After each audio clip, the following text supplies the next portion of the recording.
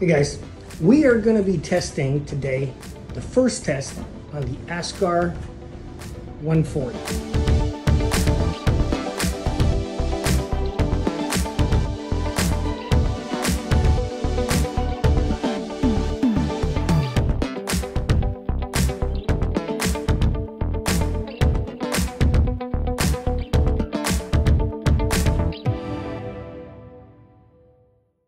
This is just going to be on the moon. There are some clouds, but I have a little space there. So the moon, if I could do a star test, we'll see. And maybe in like 3 months, we'll do a test on Saturn, which I would prefer. I do have my zapper here. Because just setting this up, like, I don't know, 7 minutes, I already feel like the mosquitoes are biting me. Do we have the hardest hobby or what? It feels like it's at least 70% of the time, it's cloudy. Then you have times where it's just way too windy. And then you have times where you just can't because your schedule doesn't happen. And then when you do, you might have bugs, you know, that are eating you alive in the summer. And then in winter, it's freezing, depending where you live. So I don't know, like, I think we have the hardest hobby type of thing. Ow. Okay, anyway. I only let this guy cool for so far. There you go. It's already killing mosquitoes. That's why I thought I'm going to take it out. It's only been cooling for about 10 or 12 minutes, so not even near enough. But I just want to try it out. Let's see. I'm going to take that into consideration, like it's not nowhere near cooling. And let's just give it a go. Sometimes things don't go your way, and you make the best you can.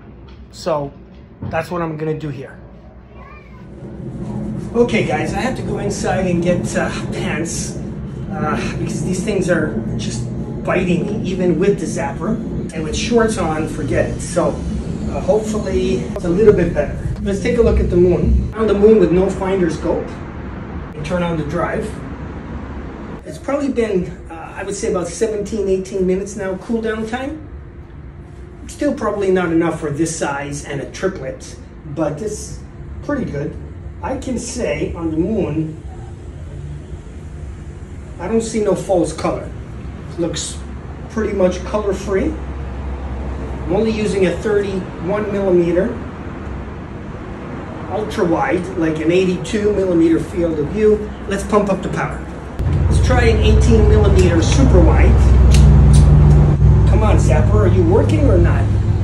Today I think is like 27 degrees, I think, but with the humidity is probably up to like 35, so it is really, really sharp. Again, I'd like to try on Saturn and Jupiter, but so far the moon, no color aberration. The focuser is very smooth. I did tweak it to make it like where it's more slippery or softer to turn, not so hard. Now maybe if you have a huge camera and filter wheel and stuff, you might want to put it harder, but for me, I want the slightest touch. Okay, let's pump up the power again. We are going to jump up to I believe this is a 6.7 ultra wide angle, 82 degrees. That is beautiful. So much detail. Wow, this looks amazing. Why don't I try to see if I can get the camera? Cell phone camera, put it to the eyepiece and show you guys. Okay, we're using a Nagler 13 millimeter, so you can see more, and it just fits in the frame. What do you guys think about that? Let's zoom in a little. Okay, let's take a look at these three. Is there enough cooling? Who knows? But those three look pretty good. Let's take a look at some other features along the perimeter. Seems to be a bit of clouds coming through now. Okay, what do you think of that right there? Let's look down here for a second. What do you guys think?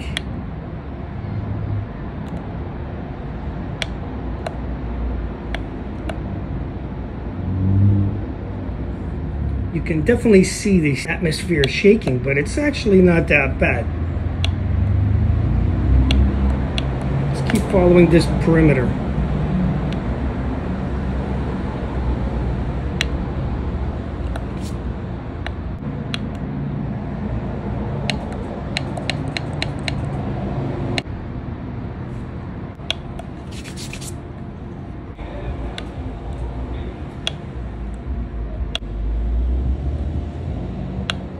this section over here.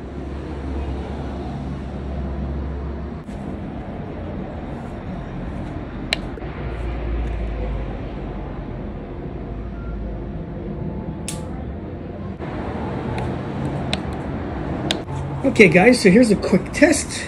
I think we're gonna call it a night. Okay guys, we're gonna call that a night. There's so many bugs out here, and as you saw from that little clip, there's a lot of clouds there. But this performed very well for the first test. Now I'm not gonna completely call it yet, but so far on the moon, no color aberration, extremely sharp in contrast.